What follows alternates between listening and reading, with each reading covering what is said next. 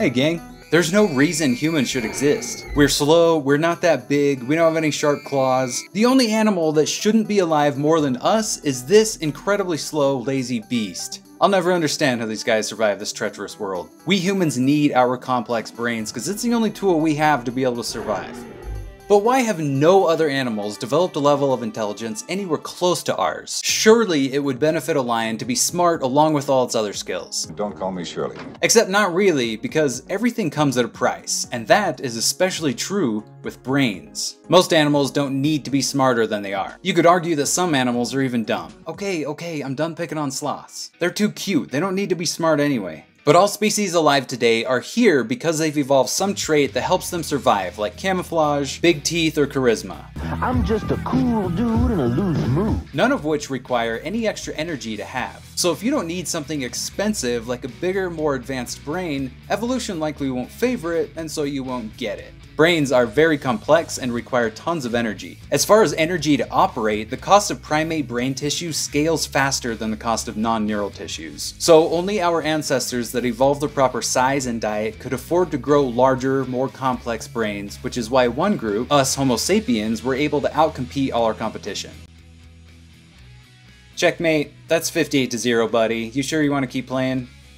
It takes half as much energy to digest processed food, so we get way more energy from eating processed food, which sucks for us nowadays. I'll have the big burger meal with a large shake. That's your entire day's worth of calories.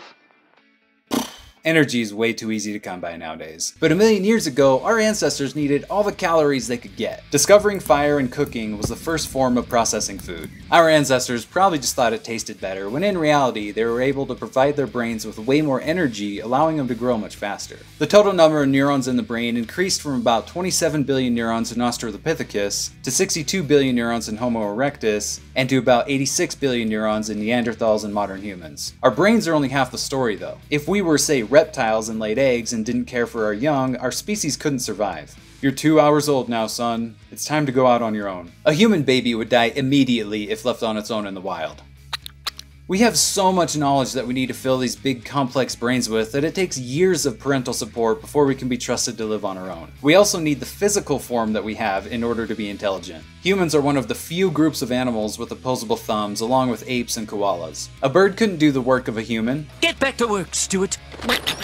If we didn't have these, we wouldn't be able to use tools to build things, or even make a fire to make the tools in the first place. So our intelligence came from a combination of factors including diet, society, hands, and a lack of any other way to survive. And with a complete lack of needing to be physical and hunt and kill our food, pretty much the only muscle we use nowadays is our brain. We spend all day every day for the first couple decades of our life doing this instead of this, which makes it so we're now basically bred to be even smarter with each generation. And because of that and the high level of technology we've already reached, our collective intelligence is growing at an exponential rate. But each human knows comparatively very little because we don't need to know everything. Since the invention of writing 6,000 years ago, we've been able to share our knowledge with anyone across both physical space and time. You probably have no idea how all the many parts of your smartphone work, or even where your poop goes after you flush the toilet, but that's fine because you don't need to know, you just need to be good at one thing to contribute to society. So we're basically now not just intelligent creatures. Every one of us has access to the entire human knowledge library, making every one of us effectively as smart as 8 billion humans. That's how we can have internet, smartphones, rockets flying around the solar system, and skyscrapers this freaking big. No one human could do any of that,